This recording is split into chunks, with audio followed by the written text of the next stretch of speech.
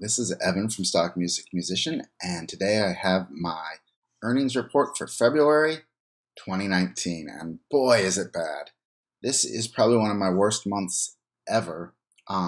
Traditionally, the spring months have been slow for me. Usually, Christmas, the winter, December is always the busiest period, and then January, February are slow, but this is a pretty bad month.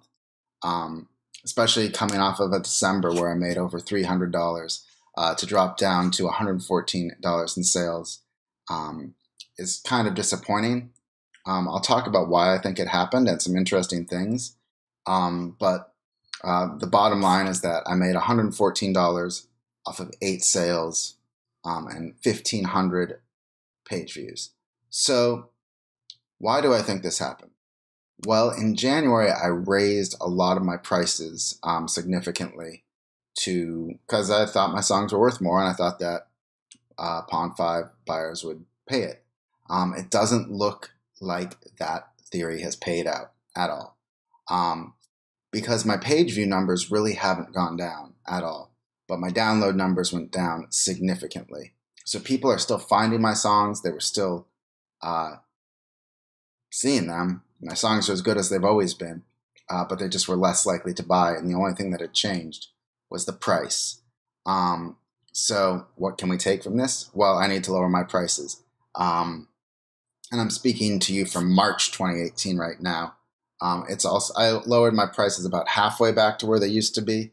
It still hasn't fully recovered, so I think I'm going to have to go all the way back down. We'll see. That basically is like a $20 to $29 range for tracks, unfortunately. But what we do see here is on the beginning of the month, I made $49.50, which means that I sold a track for twice that. Yes. So in February, I sold my most expensive song ever for $99. And this was like a professionally produced song with vocals and brass and all of that. So it was definitely like a very high quality song. And this sort of had inspired me to think, well, there's a market on the top for really good music. But the fact is, this February 8th, I sold a sound effect.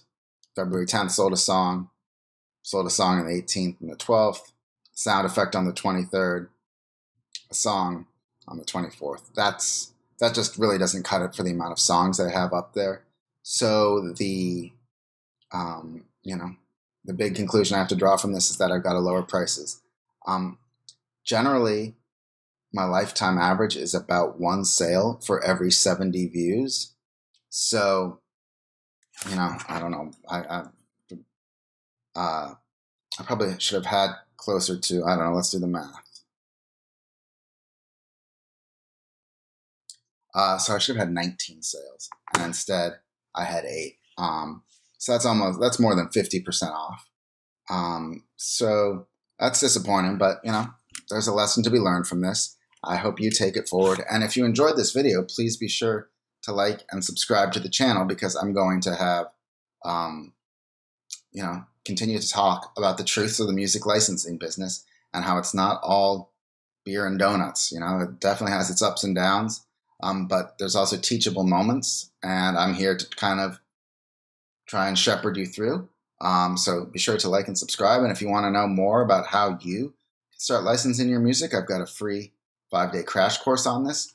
I'll put a link down below, or just visit www.stockmusicmusician.com. Thanks a lot. Bye.